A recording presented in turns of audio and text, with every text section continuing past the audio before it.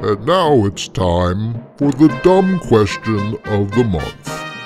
Here to answer this month's dumb question, James Patrick Holden.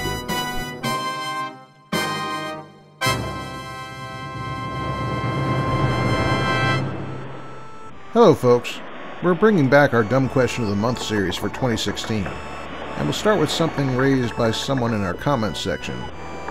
When John's Gospel says the disciples caught 153 fish, is this some kind of secret reference to the mysticism of Pythagoras?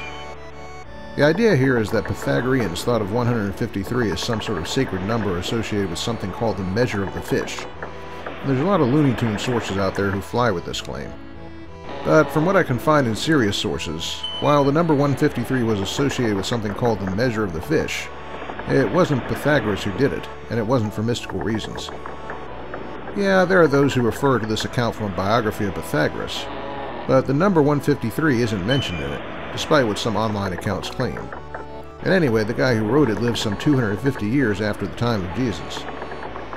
The actual source of the so-called measure of the fish is this guy, Archimedes. It involved a mathematical formula that described the intersection of two circles. The literal meaning of the Latin phrase we use, by the way, is bladder of the fish, not measure. Now with all this in mind, is there any reason to think John had Archimedes in mind when he says the disciples caught 153 fish? I kinda doubt it. For one thing, this formula came from a somewhat obscure work of Archimedes called On the Measurement of the Circle.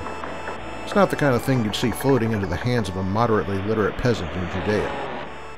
For another, what in the world kind of message does anyone think this would have given John's audience? That Jesus was into technical mathematical formulas? If you ask me, it's a lot more likely that the disciples as fishermen did what all fishermen did to a catch they were going to make money off of.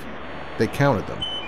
And if you want to find mystical significance in the use of the number 153, you can strain that out in lots of places, including the latest news. So that's our first return of the Dumb Question of the Month. We'll try to keep up one a month for a while. Until next time, this is JP Holding. See ya!